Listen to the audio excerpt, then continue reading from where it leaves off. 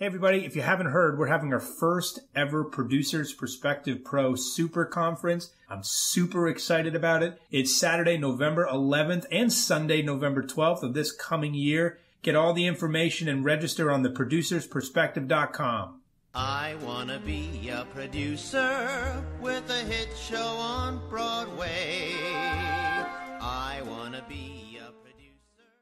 Hello, everybody. Welcome back to the Producer's Perspective podcast. It's a very special day today because we're debuting a brand new microphone. I know many of you out there are happy to literally hear that. I am Ken Davenport. I'll be your host today. Today we're going to hear the perspective of a woman who has done it all in this business, general manager, produce, you name it. Please welcome to the podcast, Tony Award-winning Ms. Nancy Gibbs. Welcome, Nancy. Thank you. So Nancy is one of the principals of 321 Management, the general managers of this season's War Paint, as well as a dozen plus other huge shows on Broadway, from Next to Normal, The Graduate, Bring It On, Oh Hello, and that little green show Wicked. As a producer, she was behind the Tony Award-winning Fun Home, Peter and the Starcatcher, on the Come From Away team, and many, many, many more. Has literally been doing this general managing, producing for like 3 decades. Now your bio read. More. The bio's out of date, so. And a ton of work off Broadway, which I really want to get into. You're one of those few producers and managers who are really dedicated to that struggling patient, which I very much appreciate. You and I started on a similar path. I started as a company manager, general manager, producer. Tell me how you got into the biz originally. Where did it start? I actually went to, I taught graduate school I taught college for a year as a fill-in at the University of Northern Colorado, of all places. After I was done with that, I went to a non-union dinner theater in Greeley, Colorado, and met a group of people who were going to go to San Francisco to put on a show. And so 8 of us trekked to San Francisco, and we did a show in a church off of Polk Street in 1976. And after we did our show, which everybody did everything, and I acted and did the costumes and produced it, basically. And once we finished our show, we all went to school at ACT for acting. That was the end of my acting career. That was way too intense for me. And so, but in order to make a living, I worked at there was a piano bar called the Curtain Call across from the Curran Theater in San Francisco. It's now the Starbucks. And all the show people would go to that bar after the theater, and they would drink until the bar closed. And it was a very interesting time. The Civic Light Opera played the Curran Theater at that time. There's no way those musicals would ever fit in the Curran Theater now. And in fact, I just was thinking of it recently because I just saw Pacific Overtures, and the first time I saw Pacific Overtures was at the Curran. The whole cast would come over to drink at the bar, close the bar down, and then we would all go to Chinatown to have Chinese food, and Mako, who was the original reciter, because it was the original Broadway cast that played San Francisco, would order off the menu. And my favorite story is a friend of mine was there one night, and she said, "Show me how to use chopsticks." And Mako handed her a fork. So anyway, at the Curran Call, I met my first theatrical manager, and he had me work box office at the Curran Theater. There was a sold-out show that Katharine Hepburn was starring in. It was before credit cards for tickets. All orders were unpaid. So you took unpaid reservations for the entire house at the theater. And so I was a phone person and took orders and learned box office. And the treasurer was beginning to lose it a little bit. And the manager there said, "Why don't you check her statement every night to make sure she's getting it right?" And I met my first company manager, and I realized that you could be good in theater and good in math and be in the theater, and that was the way to go. And so the manager of that theater said, "Well, if you want to be a company manager, you need to go to New York." So I packed my trunk. I, in the meantime, had met some folks playing at the Marines Memorial Theater in Vanities, in which Patricia Richardson was one of the understudy. And one of the stage managers said, "Well, you can stay with me. I live on West 73rd Street, so come on and stay with me when you get to New York." So I moved to New York with my trunk, and I worked at a bunch of jobs that I was just losing money on, including the Equity Library Theater, and as a treasurer. And I started talking to people and interviewing, I met with the management of the Wiz National Company. So my professional career started with The Wizard of Oz, and it's still important to my career. And they basically said, can you be in Toronto next Thursday? So I quit my day job and packed my suitcase, and sure enough, there was one of those giant storms where nothing moves in New York. So I was stuck in New York for about 5 days before I was able to go to Toronto, be the assistant company manager for the Wiz National Company. I did that for 18 months and then came back to New York, and I've been in New York ever since. It's so funny because I have a similar story getting one of those calls like, can you be in this city by tomorrow at 3? And that kind of flexibility and the ability to be like, to say, yes, I'll get there seems to start a lot of careers in this business because we don't know what we need until the last second. Right. In fact, most people, when they interview for a job, when do you want me to start? You say yesterday. And that's the way. And you have to be willing to just go with it and figure out whatever damage control you need to do in your life in order to just move. And so evidently I was able to do that. But I was out on that show for about 18 months, came back, and I did a couple of short runs on Broadway. And then I got a job working for Albert Poland off-Broadway, first on Tomfoolery and then on Little Shop of Horrors. And so that was the beginning of Little Shop, was the beginning of working on long runs. I mean, we always say in our office that everybody opens and closes shows and do a great job at it, but we really understand how to keep a show running, which is not always easy, as you well know. So let's talk about that. Let's jump a little bit. So what makes everyone would think, oh, it's a long-running show. The hard part's over. You can sit back and just coast it, right? Wicked, you can just ride it on into the yellow brick road sunset. Basically, because there's so many people involved with the show, there is a lot of people maintenance that has to be done.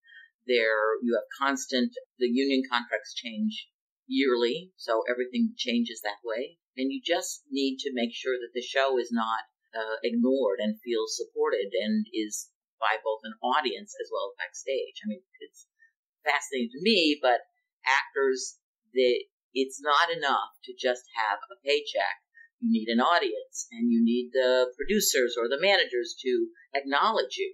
I mean, that's just part of what the business is about. So it's about maintenance on Wicked right now. Not only does the physical production wear out when the show's been running for close to 15 years, so you have to make major decisions about what to replace, when to replace it, how to replace it. But also, we're very avid about keeping Wicked as one of the top grossing shows on Broadway. And that takes a major marketing endeavor because so much of our industry these days Broadway is a discount business, and we work very hard to make sure that Wicked is not a discounted show, and that is not easy. There are only a few shows that are able to do that. More recently, but we've kept it at top of mind and keep people coming. So in order to keep people coming to the show, you have to increase the funnel, and so that's one of the things that we look at on Wicked is the marketing is very crucial.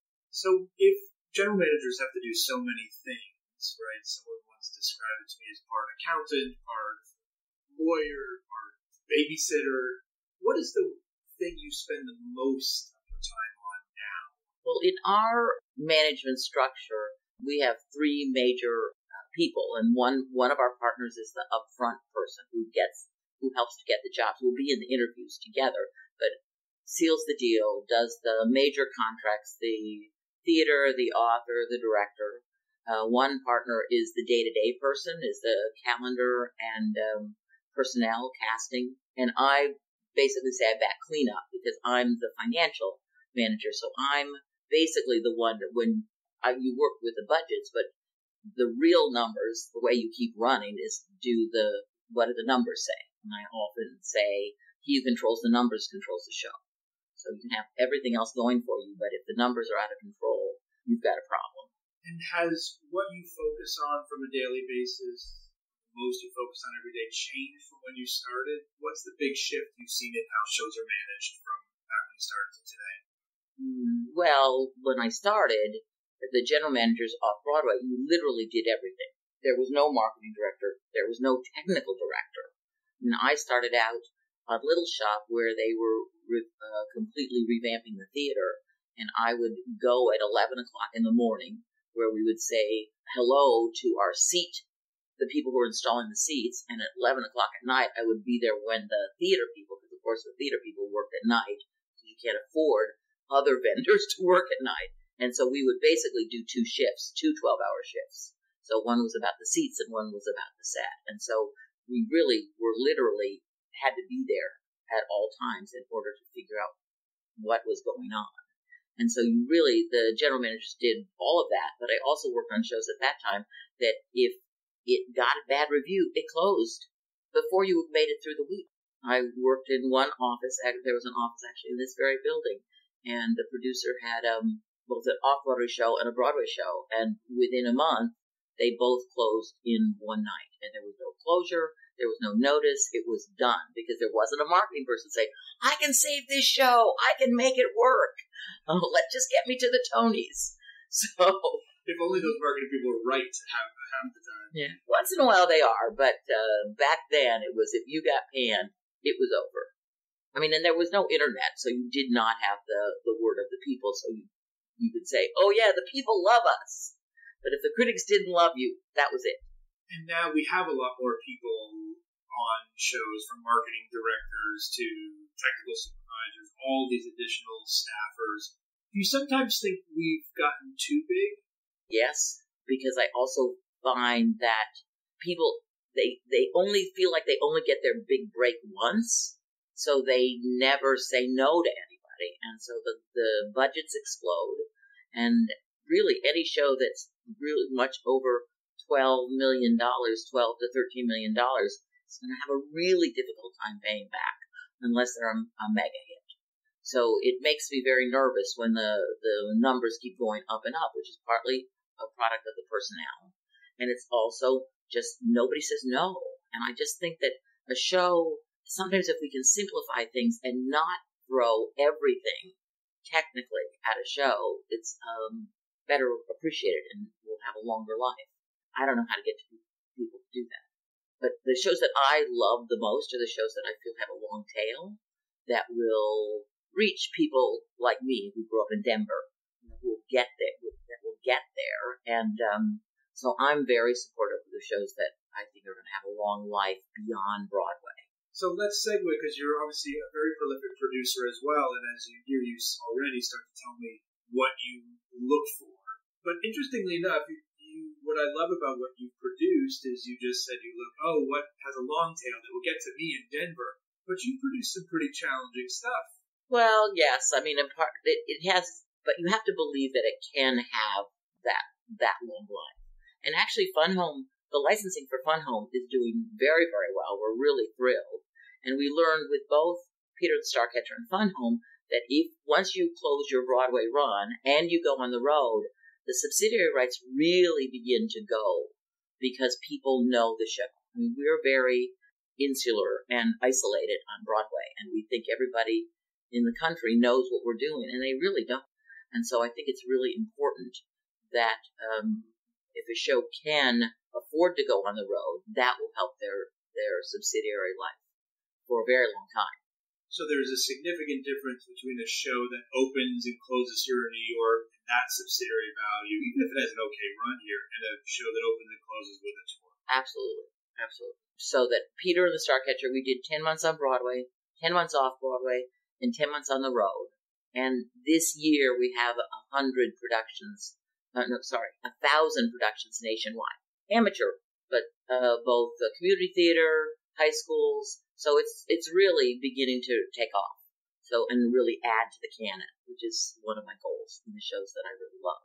And 2 of the shows that I'm very intrigued by this season are both Come From Away and The Play That Goes Wrong, both of which I think are going to have a very long tail.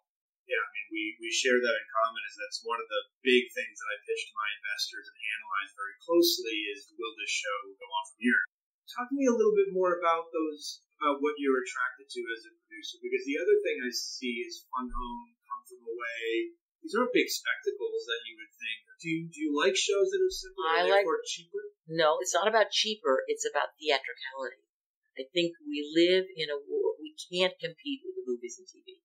We cannot do what they do with green screen and all of the special effects that they can do. And I think we sometimes put too much physical production on the show, and you want the heart of the show to really come through. So I love incredibly theatrical productions. I mean, the first show I produced was Bat Boy, and that's a show it's had a long tail with high school students. It didn't really have a long tail because we opened in March of 2001, and about Labor Day 2001, we thought we were turning it around, and then we weren't.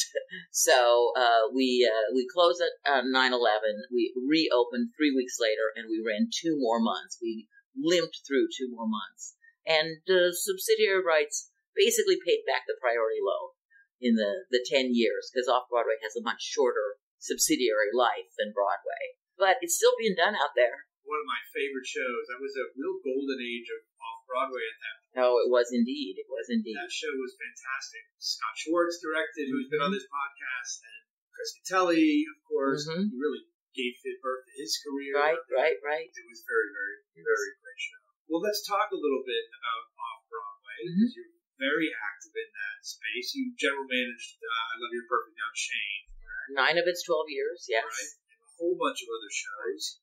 What do you think about its current state? And we were on a panel together. Yes, we were a long time ago. American Theater Week. I'll have to dig up a link to that. I still get emails about that. We were on a panel about successfully commercial producing on Broadway. Must have been 2005. Well, so we wouldn't have gotten a panel like that today, would we? It's 2017. 12 years later, what do you think about the current state of commercial? I think it's very sickly. I think I started Off-Broadway. I started working on Off-Broadway in the mid-'80s through the early 2000s, and had to have multiple shows in order to make a living. But I had, at 9/11, we had 4 shows running. Bat Boy was the only one that didn't survive. I Love You, De La Guarda, and Vagina Monologues all were running at that time, and we scurried and made deals and got waivers and did whatever we needed for the shows to survive. But it really, somehow first of all, Broadway was not thriving from the 80s. I mean, I'm amazed. In the 80s, half of the Broadway theaters were dark, and they were trying to do whatever they could to get people. No one was doing plays at all on Broadway, and it's still not easy to do a play on Broadway. But so Off-Broadway, people turned to Off-Broadway, and it was a heyday, and somehow the finances were just about right. The rents weren't too high, the advertising wasn't too expensive, and it wasn't as expensive as Broadway, and you did small, intimate shows. I mean, the biggest show you could do was about 10 actors. So Little Shop was 10, and Bat Boy was 10, and so that really helped. Now I'm not sure you can do even 4 actors Off-Broadway and make it survive. I don't know how to make Off-Broadway survive. The numbers are just too high. The theaters that you could get deals at are pretty much gone, and the theaters that exist all have huge mortgages to pay, so there's no relief in the rent. Advertising is pretty much the same. So it was a very exciting time Off-Broadway. I mean, we had times when I had 2 shows at the West Side Theater, which was very exciting. So it was really, really something else for a while, but it doesn't exist, and I don't think it'll ever come back. You don't? There's nothing, no magic wand that you think we could wave? What is there anything that we could do? Oh, I don't think the unions will take rollbacks. So right now the salaries are too high for the economics of Off-Broadway, because you can't get your tickets low enough to undercut Broadway when every Broadway show that's struggling is advertising $35. And yes, you're in the top row of the balcony, but Broadway is still the world of glitz and glitter and neon and all of that, and you have to work it Off-Broadway. But there were dedicated people who worked at going to Off-Broadway. And there's still a lot of people who go to Off-Broadway, but the nonprofits have really taken over that void and doing a great job. Doing great plays. I mean, MCC and MTC and Playwrights and Second Stage are all doing great work in Roundabout, all doing great work, in particularly for plays, which is great. But the commercial off-Broadway theater is just incredibly, incredibly challenging, and I just don't know how you can make it work. Yeah, it seems like we've suffered at the hands of our brothers doing better. Big Broadway is branded so well now, and everyone wants to go, which is great for Broadway. And the nonprofits all have theaters in multiple spaces and doing great, but commercial off-Broadway is something definitely too bad, because it's a real inroads for a lot of young producers and managers. So those folks that used to get their start off-Broadway like you did, where do you think their entry point is to our industry today? I think that because there's so many general management offices, I mean, we have a steady rotation of interns through our offices, and we often hire from interns. So we have, I think, 4 or 5 interns per, basically we do winter, spring, and summer. So 3 times a year we bring in interns. So I think that's one place they do it. And I think the nonprofits are great, although the world of nonprofit and the world of commercial theater are very different. And you really have to kind of decide, to work in commercial theater, you have to be willing to work without a net. You have to be willing to know that if this show closes, I'm out of a job, and I'm going to have to look for a new job. But so many of us have a short attention span, that works. When you general manage a show, and then you produce a show, does your style change at all when you do both? I work, because we general manage a little bit here, and sometimes my general manager thinks, oh, Ken's going to say no to this because it's going to cost more money, and I surprise him by saying yes. You fell into the producer trap. Exactly. How do you control yourself as a producer? It's really tricky. The manager hat sits much more comfortably on my head than the producer hat. So I tend to always think like a manager, and sometimes I need partners to make me be more aggressive as a producer and get it out there. So I've been successful with that. It's been helpful to me to have good partners who say, no, we've got to go do this. So I think that helps. But I tend to think like a manager, even as a producer. But the producer, it's still about that vision of where can this show go? How do we get out there? And you have to have the relationship with the creatives that I don't always have as a manager, because sometimes someone else in the office might have that relationship. But as a producer, it feels very important that you know your designers, and you know the author and the director, and get to the theater relatively often. I mean, I always thought as a company manager, the general manager should be there, but now I really think it's the producer who needs to get to the theater, because ultimately the actors and the crew and the musicians, they think they work for you. Yeah, I have to reiterate that. I remember just starting out as a producer and on Ultra Boys and getting sidetracked with one of my other shows and realizing I just wasn't around Ultra Boys enough. And the moment I was, things just got a little bit better. Definitely. When you talk about partnerships, so many shows are so expensive and it takes so long and so much effort. Partners are so important, I think, now in the producing side. How do you pick a good one? What do you look for in a partner? Well, I look for someone who has experience as a producer and not just as an investor, because a lot of investors really feel that, oh, I would like to do that, and that's tricky. There's a big leap from being an investor or a co-producer that raises money and actually being in the room. So, and the room is too small to get everybody into the room. The room is the weekly ad meeting where you sit with the ad agencies and you figure out what's going on, and you can't really put 20 extra people in that room. So I think a lot of producers today, they're having meetings with their co-pros who represent their investors, and then have the ad meetings and so forth on their own. So I think that works pretty well. But you need a couple of really solid partners with producing experience in the room. Well, let's play a little game. Let's just imagine it this way. You're putting together a new musical team. You get to pick one of the following people: the director, the composer, the lyricist, and the book writer. Which one would you want to pick? Which one do you think is the most important person to the development of the musical? Well, I think it's the director. I think the director has got to be the one who, first of all, they're only going to sign on if they think there's some value there. And also, I I've never commissioned a show, and it's not really something I'm interested in doing, because I always would rather have the creatives do something that really comes from them. And I do think that sometimes commissioning means that it becomes, this is work for hire. It's not paid as though it's work for hire. It's paid as though they're full creatives. But I really think that I like the writing team to do something that they truly want to do, that they think is important. And then the producer and the director, I think, have to decide how to best realize a shared vision. I mean, from my point of view, what a producer does is three things. The producer is the person who picks the project and the team, and however that, in kind of your game plan there.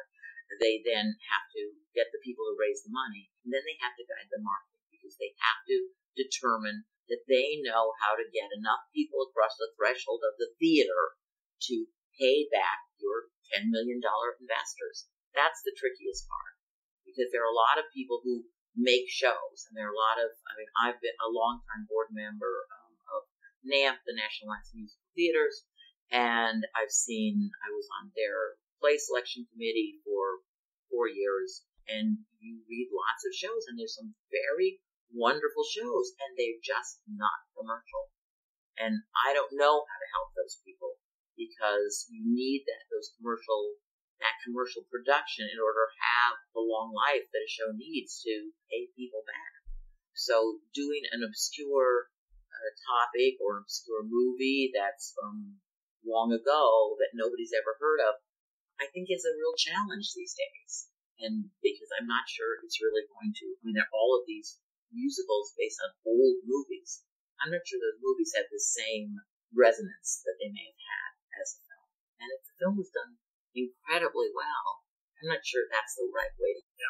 Well, star-driven movies, I think, are really challenging, because I think that you want to see stars, and also you can go back after the show and go watch the movie at night, which you didn't used to be able to do. It's on demand. I imagine you spend a lot of your time negotiating. That's not my primary responsibility usually. I negotiate more of the physical production things than actually and sometimes that can be a challenge. I learned the hard way. The Batboy designer, wanted more equipment, made a deal with the shop to get more equipment for a lower price.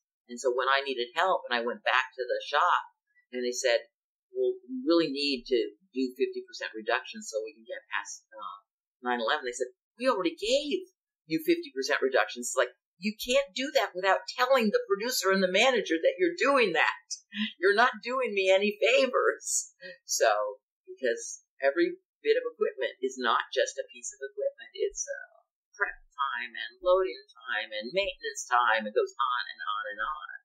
As a producer, how do you approach raising money from investors? Do you have a strategy? What do you look for in an investor? Tell me about your process. I try to find people that I connect with that like the kinds of things that I like, and it's challenging, I think, sometimes. I've spent most of my career in this business, so most of the people I know don't have any money or don't have enough money to invest. So I think that's always a big challenge. So what do you tell them about the risk involved? How do you tell people this is I pretty much give them the statistics that about 17% of shows, and that may be an old figure, but I think it's probably about right still, 17% of shows make their money back.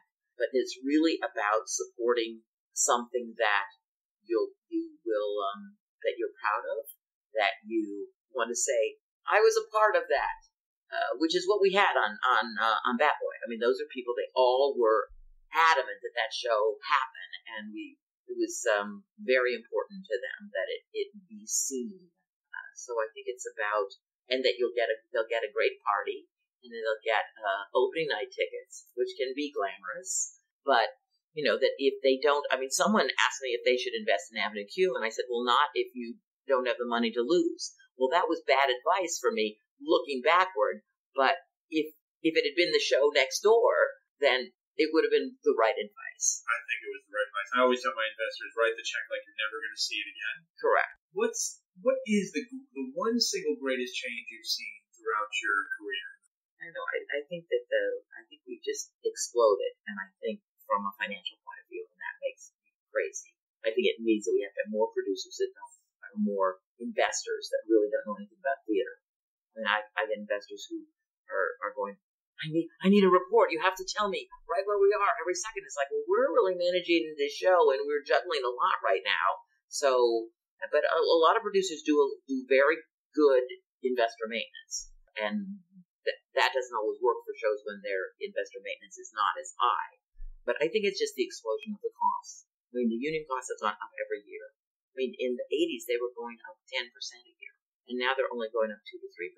But we don't have inflation in that regards, so the costs are just huge today, both off Broadway, on Broadway. It's too big. Well, we're going to dovetail that into my final question, which I can predict your answer already, but I'm going to, this is my genie question. So I want you to imagine the genie from Aladdin comes to visit you and says, I want to thank you for your 30 years in business. Amazing. By granting you one wish, what's the one thing you want this genie to wish away in an instant that would make Broadway a better place for you and for everybody? You get one wish. Everybody listening, she's shaking her head. I want the genie to put it all back in a bottle. Let's go back to simple. I think we need to simplify. What does simple mean? I think it is about going back to the roots of why we go to the theater. And that's about human connection between what's on stage and the audience. And I think we put so many things in the way of that. Physical production and giant everything. I just think that if we could go back to, like I say, the shows that I love the most are simple. Bat Boy, Striking 12, Play That Goes Wrong, which in its own way is a very simple show. Come From Away, certainly. I think that, something like Indecent on Broadway this year, it doesn't mean it's inexpensive, because Peter and the Starcatcher, people thought it was 2 trunks and a row, but that was $300,000 with a set behind it. But $300,000 today is cheap for a Broadway set. So it's really, can we just go back to how we make that relationship work with what's on stage? The less that gets in the way, the better. I love your approach. It's artistic. No one would ever imagine you're a numbers person and all that you want is simple and theatricality. And by the way, $300,000 for a set, that's a house in a lot of places in this country. Totally. So even that's a lot of money.